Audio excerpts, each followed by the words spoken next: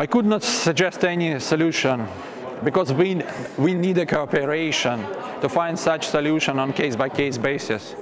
Not only on defining which content is really harmful, it may really depend on region, or religion, on political structures, or can be abused by regimes. We need cooperation also on methods of fighting this content. But again, content itself is not the main harm.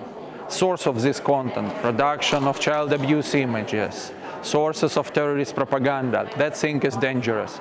And I think cooperation of governments, intergovernmental structures, international police and civil society should fight sources of dangerous content, not content itself.